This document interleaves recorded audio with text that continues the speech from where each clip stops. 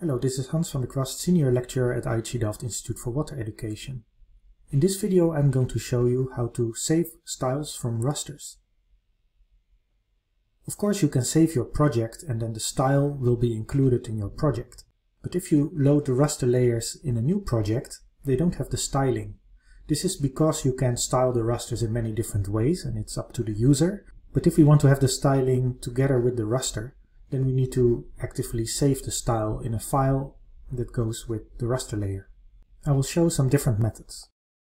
So here we have a style DEM and the hillshade, and if I go to the layer properties, I can go to the style menu and save the style.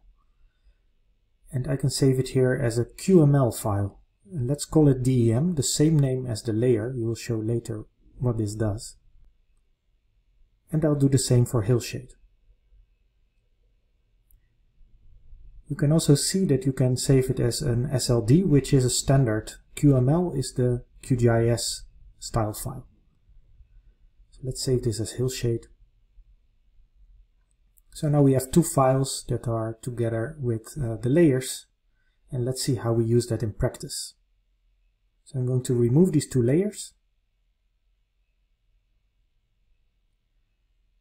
And I'm going to add the DEM to the canvas, and now we see that it is styled automatically because the QML file has the same name, DEM. It will not take the hillshade. If I want to apply the hillshade, I can load the style and choose the hillshade.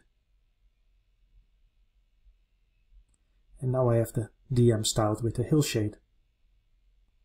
If I duplicate it, and let's rename it. So this is the hillshade. That's the DEM. Now let's apply the style by using the file, load style, DEM. And now we have the DEM with the colors. Now there's another way of saving your styles. In the processing toolbox, if you search on style, you can find create style database from project. There, if you don't define the input project, it will use the styles from the current project, and you can select which styles you want to save to the database. The database is an XML file which contains all the styling information. So I'm creating that now. And let's have a look on how to use that. So this is the style manager, and there you can import these items that are saved in an XML. So I open here DEM styles XML, and I see here our DEM. And I can add it to favorites, or I can define tags. Let's call it elevation. You have to select the one you want to import, and then you click import. And now you can find it here in the list, which means you can use it in any other QGIS project because it's saved in your profile.